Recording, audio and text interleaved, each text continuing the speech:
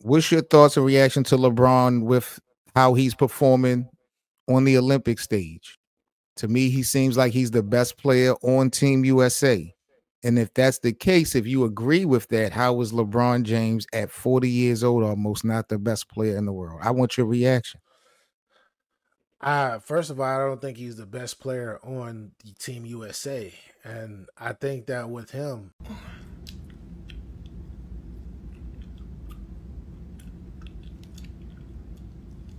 what's regarded, if you think about LeBron James, he has had the most rest out of all of those teams, all of those players that's pretty much on that roster. Why? Because he went out in the first round, and a lot of the key players on that team actually were playing. So when it comes to that, he is.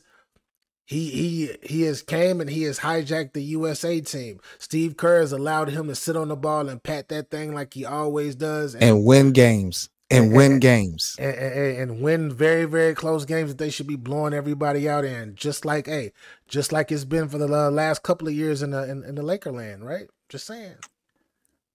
You know, the disrespect you have for what we're witnessing is at an all-time high, especially when we're watching it on an international level. It's insane. It's really insane. You know, Team USA would have lost a couple exhibition games potentially if it wasn't for GOAT James, and yet you still want to sit here and not give this man credit. So let me ask you this, because, you know, they got the South Sudan team coming up this week, up next, right?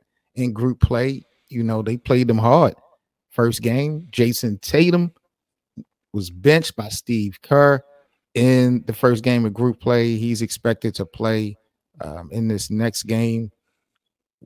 How do you think LeBron and Team USA is going to handle their next matchup or rematch? I think they're going to. I think they're gonna. They didn't have KD the first game, right? Right. And I feel like they have another option that they're gonna have in Kevin Durant, which is still one of the top players in the world, similar to LeBron. And I think he's going to cause problems because he's the most unguardable person probably in all of the Olympics this year. Like in the world right now in the Olympic Games, he's the most unguardable. Why? Because he's 7 foot crossing over. And if he's hitting that 15 to 16 footer, nothing but money and cash, it's over with. Who's the best player on Team USA? Kevin Durant. Kevin Durant is the best player, or is he? I will say he's the X factor because he's been out of all the exhibition. Nobody really has any type of the X factor. Yeah, I'll give him the X factor. But are you saying he's the best player? Or you're saying he's better than LeBron James? That is insane. Yes, Kevin Durant is better than LeBron James. He is. All right. Yes. All right. For international play, but if this wasn't international play and we go back to NBA rules, then LeBron is a better player. So going into what we've seen so far, I know it's early, but we've got the exhibition games. We've gotten one game in the Olympics. Have LeBron impressed you more than what you expected him to do so far? Nah, because he's doing the same exact thing he's been doing his whole career. Is give me the ball and I'm the one that's gonna make all the decisions even when he doesn't have to. And that's a detriment to the team. This is why the games are close. You said earlier, oh my gosh, when it comes to GOAT James, you know, he's doing this and he's doing that is incredible. And hey, it's only incredible because they winning by 1 or 2 points. But if he wasn't even playing on this team, they probably would be winning by 10 to 15.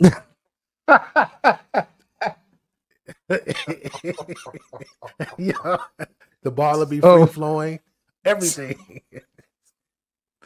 So the disease of LeBron making his teammates bad in Los Angeles has now went to Paris, and he's pretty much hindering their progress like he does D'Lo and them. Rui, that's what you're telling me?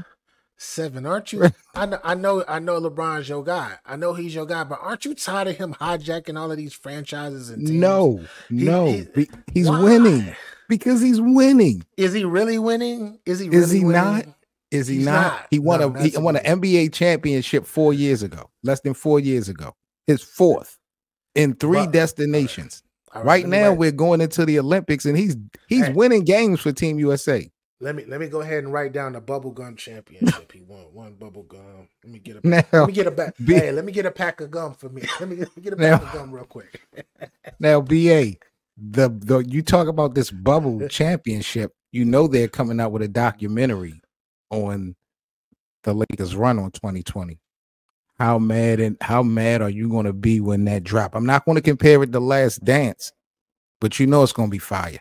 You have the tragedy of Kobe. You got the pandemic. As far as drama, it's going to be one of the greatest documentaries I think it's going to be made. So how mad are you going to be when it releases? The only reason why it's going to be one of the best documentaries to you that you're anticipating is because they won a pack of bubble gum. They definitely won a pack of bubble gum. But the hardest championship, they said that's the hardest championship in history, in NBA history, was the bubble championship. Of course they're going to say that because they won. No, I'm not. The Lakers wasn't the only ones that said that. Who okay, they were like, oh man, we can't go out and do what we want to do. We got to stay in this secluded Disney. That's right. We got to stay in nice ass Disney World. So that's what, yeah, we no home court advantage, no fans. That's right. That's right. They was a come on, man. You played pickup ball before. It's much easier to play pickup ball than being in a freaking arena with, I don't know, 20, 30, 40,000 people. Come on, they was just playing pickup ball. Come on, man. They didn't even need the refs for real. They was like subbing each other out, man. Come on, man. You had the fake people on the screen. Come on, man. That was pickup game. They was playing at UCLA low key. Lakerland, we're going to pray for BA as LeBron leads Team USA to a gold medal. And we're going to keep you guys posted on the progress here at Lakerland. For the latest and greatest on your Los Angeles Lakers, make sure you subscribe to the channel. We're on the road to 1,000 subscribers, and we appreciate the support.